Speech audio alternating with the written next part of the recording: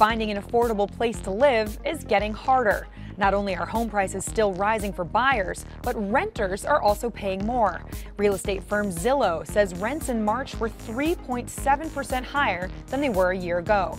The biggest jump was in San Francisco, where rents rose nearly 15%. Nearby San Jose saw a 12% increase. At the end of last year, 36% of Americans rented. That's up from 31% before the Great Recession.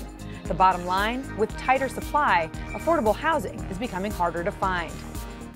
Hey YouTube fans, I'm Landon Dowdy from CNBC. Thanks so much for checking out our channel. Here you'll find videos packed with all the info that you need to be smarter about your finances.